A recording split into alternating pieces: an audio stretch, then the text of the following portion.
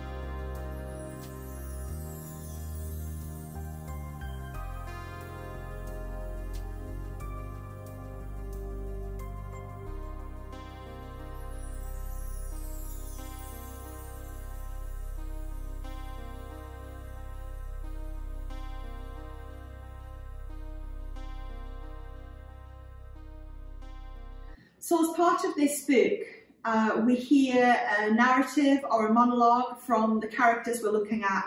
So I'm going to read this to you now, and these are, in a sense, the thoughts of Caiaphas. And as I read this to you, just have a think about the story, think about some of the things you're hearing, and maybe try and put yourself into the story. In these situations, it's easy to get it. How can I put it? To get carried away, emotional, transported on a great wave of sympathy, tolerance. But be sure of this, the wave will break, and then there is a need for someone to take a longer view, to set this man and this event in a larger context. And that's my task. I am that someone. Facts, you say. What are the facts? Indeed, a very good question. But each witness says something slightly different. So who do you believe? Yes, their stories were useful, interesting. They create the right impression, concern, alarm, dis-ease. But some of us look behind the facts, to the motive, to the larger picture. So let me put this to you regarding Jesus, the so-called King of the Jews. And for my witness, not the bleating of a few gullible fools who were taken in by his magic and charm. Yes, I'll give you that. He had charm, a certain way with words, but the scripture, God's word, that is what condemns him. For this little preacher from Nazareth, this Galilean Messiah, God above himself. Answer me this, if you will. Which of the prophets ever pointed to themselves? You don't know, do you? Why? Because they didn't. They always pointed to God. Even that imposter John, so proud of his wild ways and dancing about in the margins when it's very easy to win friends and a few favourable reviews. Even he pointed beyond himself. But I act in the centre stage, where decisions have to be made, deals struck. That is my responsibility, and I carry it alone. I see that we survive.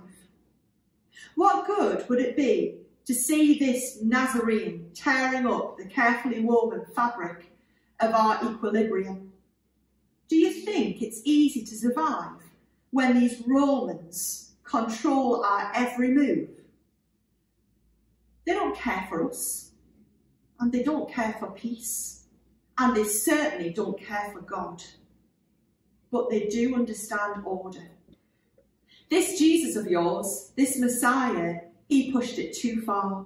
He came in from the margins, where we could control him and contain him, where, let's face it, he had some uses, but like a moth circling too close to the light, it was inevitable, once he came to the centre, that he would be burned. And if you're as interested in knowing what happened as you maintain, if it is justice you're after, then consider this. His death has maintained order, has kept us going. That is what we need to do. That is what we're skilled at, surviving, adapting. His assault on our order was bound to end like this. So let Scripture condemn him, coming into Jerusalem on a donkey, flouting the Sabbath, disturbing the legitimate business of the temple, calling God Father. But more than this, and if you cannot grasp anything else about this case, then take hold of this one fact that reveals his motive. He pointed to himself. He had the audacity to stand in my presence, the high priest of the temple, the one whose role it is to mark out the coming in and going out of God, and enter God's presence on behalf of the people, and utter the name that even I am not worthy to utter, none of us. You see, that is the point. He dared to say it in my presence, dared to say, I am. As if to be with him was to be in the presence of God. And I despise him for it, for striking at the very root of our faith. Destroy this temple in 3 days. Indeed, it was our very faith, our very survival that he threatened. And so it was better that he died. Justice, blame, Don't speak to me about these things when our very existence is at stake. And do not ask for an apology. Did you really believe that the Romans would have suffered him for very much longer? Of course not. We merely hastened the inevitable. We pulled some strings. It was convenient for all of us that we brought things to a conclusion. We nailed it. History will not remember him, but we will go on. You want someone to blame? That's natural. That is, how shall we put it? Reasonable. And if nothing else, I think I've demonstrated that I am a reasonable man. I see things in their context. I do what is right for the survival of our people. I take the longer view. It is reasonable that Jesus died. Better that one man die. Or would you prefer that the whole people perish? There was no other option. He had to go. But when it came to his going, well, even his own followers conspired against him. That is the other salient fact. It was all falling apart, all the cracks beginning to show. Those half-witted peasants who followed him, even they couldn't swallow these last blasphemies of his.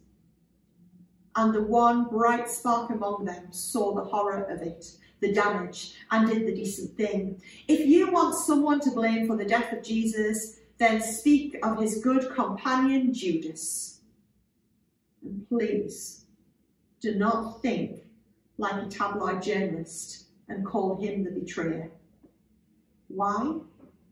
If you care anything for the survival of your people, you will think of him as your saviour.